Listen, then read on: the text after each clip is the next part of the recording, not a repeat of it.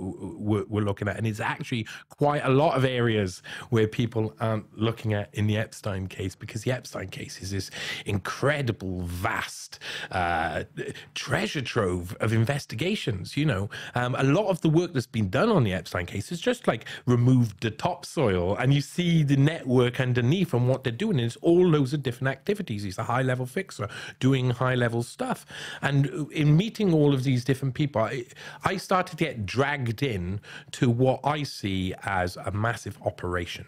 And I started to see the operation from kind of within the operation. I started to see how people were trying to manipulate me, and people were trying to get me to say certain things. And I'd already had enough experience to be a bit wiser than that. And that led me to question just one victim in particular, a woman called Maria Farmer, who claims to have been molested by Epstein and Maxwell when she was about 23, 24. Bit old for Epstein. Yeah. He said that, you know, if they were 18, they were too old for him. So, I mean, he was a sadistic preferential paedophile. He's not interested in older women. But also, you know, I had met Maria Farmer separately. I thought she was a hero. I thought she was one of the best things ever. I listened to all her stories, and I believed everything she said. And when cracks started to appear in this, and it really got confusing, so I had to investigate. And that led me to finding a few different things. There was a few people already who had been, I would say, victimized by Maria Farmer, who had been targeted by Maria Farmer, who had come to me already and said, I've had this experience. I've got all of these different stories I can tell you.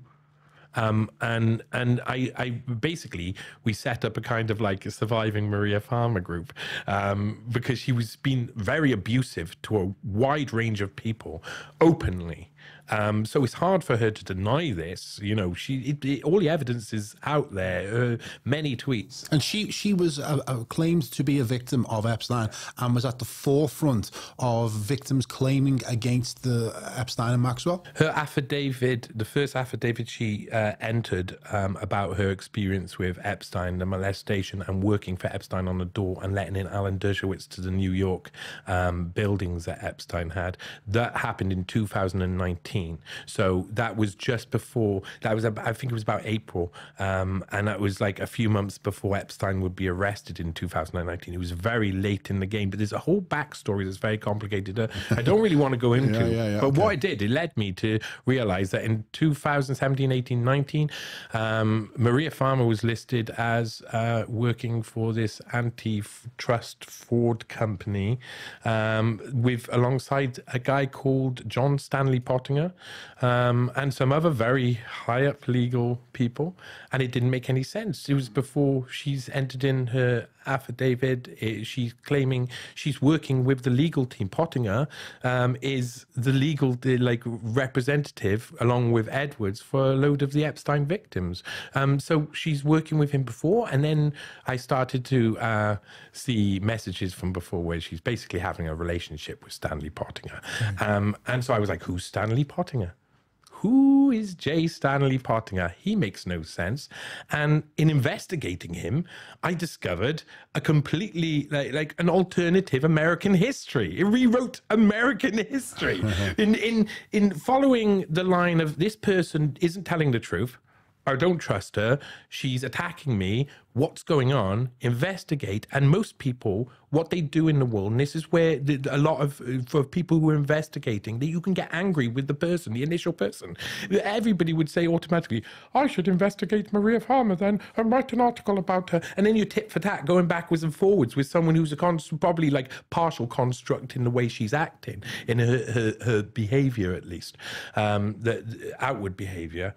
But who's these other people behind her? Who's these people she connected? And J. Stanley Pottinger is one of the most important people in American history. So he was the legal representative for a group of Epstein victims. He was leading that case. Yeah, he approached Bradley Edwards, who's the main guy. Edwards Pottinger was the firm that represented people like Virginia Giuffre and others. Who's the one who accused Prince Andrew? Yeah.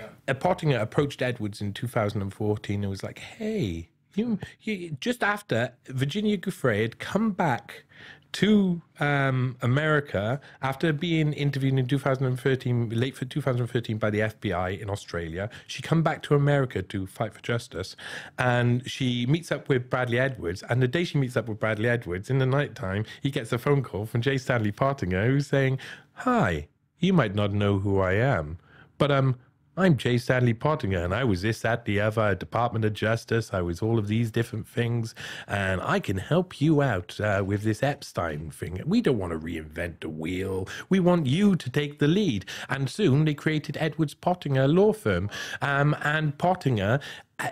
So who is he? Who is he? Who is he? International man of mystery. Wonderfully interesting. I went all the way back to his father first, John Pottinger Sr. I think John Paul Pottinger, I think his name is.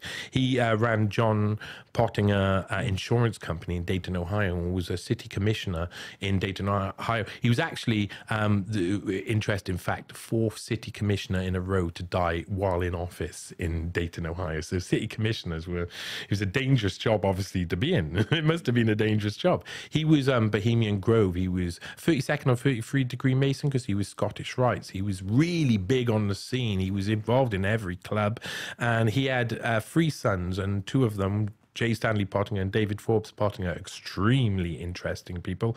Of course, J. Stanley Pottinger is a little bit younger than his older brother, David Forbes Pottinger. David Forbes Pottinger, I mean, when I was writing, I go back, I discovered about, his dad's this interesting guy who's linked with all of these famous clubs and etc. Let's go a little bit forward. His brother. What happens to his brother? 1962, his brother goes missing. And they find only a shoe and a T-shirt and a few beer cans outside his car. What's going on? Oh, my God. And then he gets found in a ditch with amnesia. And none of it made any sense. He had a run-off with the 17-year-old babysitter, Sherry Vandervile, who had gone missing 4 days afterwards as well. He had taken her to trafficked her across state lines, child trafficking.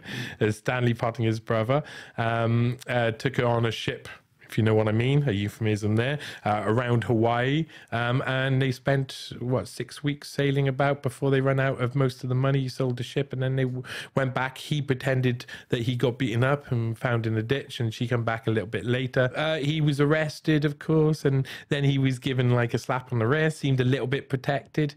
So it was a really interesting time. By this time, their father had already died. Their father died in 1958 when John Stanley Pottinger had gone to started going to Harvard University. And Harvard University during this period is one of the most interesting places you can possibly be. If you're a young man who's extremely talented, they will find you the thing you're going to do in the future. They will fit that in. This is a time of Brzezinski. This is a time of Henry Kissinger, running Henry Kissinger's international seminar, training up people like Klaus Schwab eventually, and all these young leaders were all being brought out. Groomed. Yeah, groomed through Harvard programs and projects.